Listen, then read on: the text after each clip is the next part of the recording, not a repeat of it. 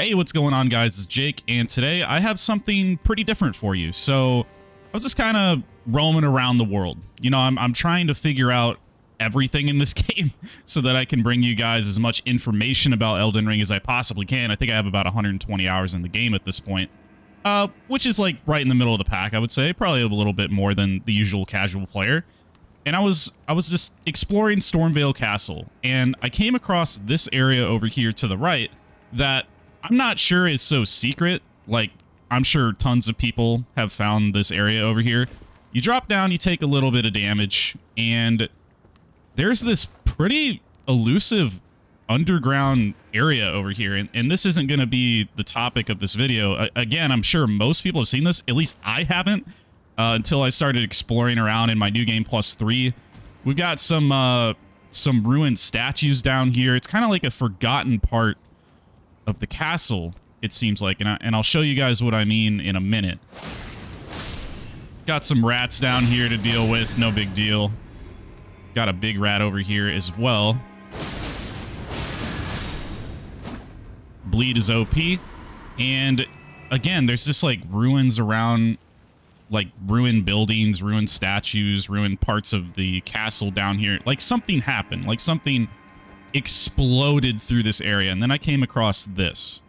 Now, when you drop down here, I'm not sure if it's going to spawn again. I really hope it doesn't, because I hate fighting these things. I forget what it's called. It's one of those giant worm things that looks like it's not going to respawn. I'll show you a little bit of a clip of it. But after you beat these things and you start looking around, you're like, what is this down here? Like, what am I looking at? It's just like these kind of coffin boat type things with, you know, lit, you know, lanterns everywhere.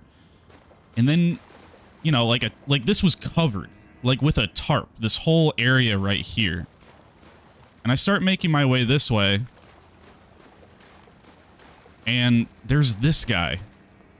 Now, I don't know what this is. It's kind of disturbing to look at, because that's very clearly a nose, and these are very clearly eyes. And when I hit it, it bleeds. Now, it's not the katana. I even tested it. I can test it with another weapon if you want to. It bleeds.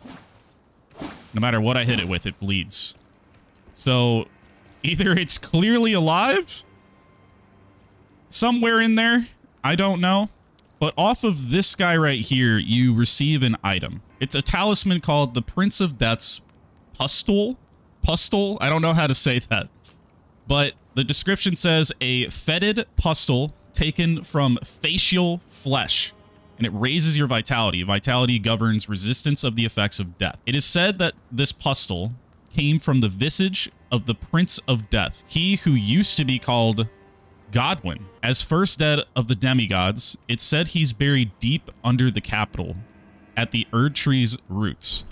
And I started to remember when I was doing Fia's questline, I feel like I really recognized this creepy face that's sprouting what looks like squid tentacle root things coming out underneath it. How did it get down here? Why was it being clearly covered up?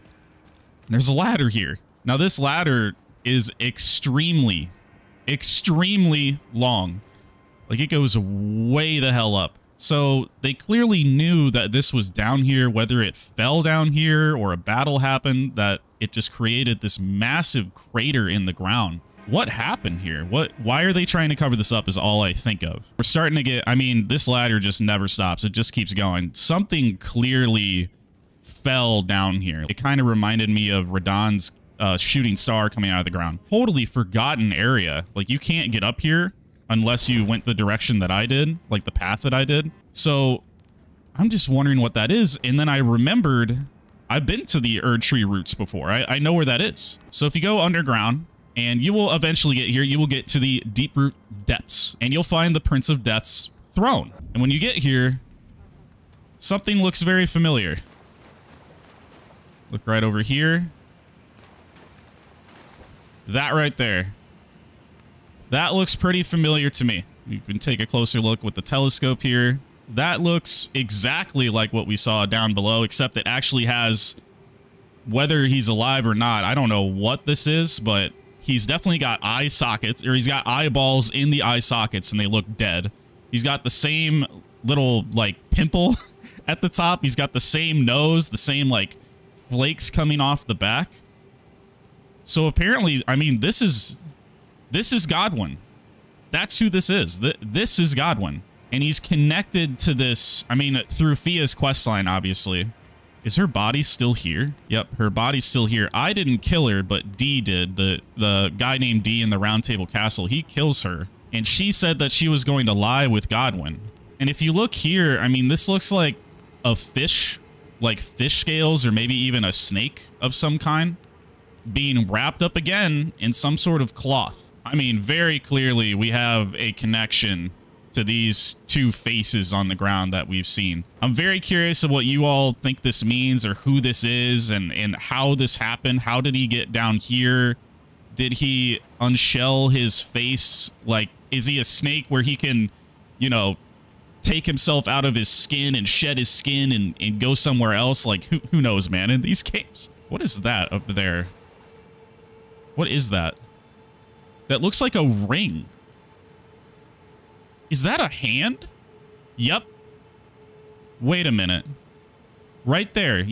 It's kind of hard because I can't get the lighting on it very well, but that's clearly an arm coming out, and that's some kind of ring with a that looks like maybe a tiny thumb and some fingers. This is very strange. I didn't really notice this in my first two playthroughs, but now that I'm really exploring everything in this game, there's some connection between here and whatever was underneath Stormveil Castle, obviously. So, again, I'm really curious what you guys think of this. Let me know down in the comments, and let's try and figure it out together. Peace and love, everybody. Have a great day.